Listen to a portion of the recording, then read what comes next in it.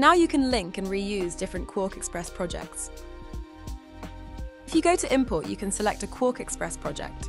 There are options where you can select the layout and page number. Then just press open and it will appear just like any other image.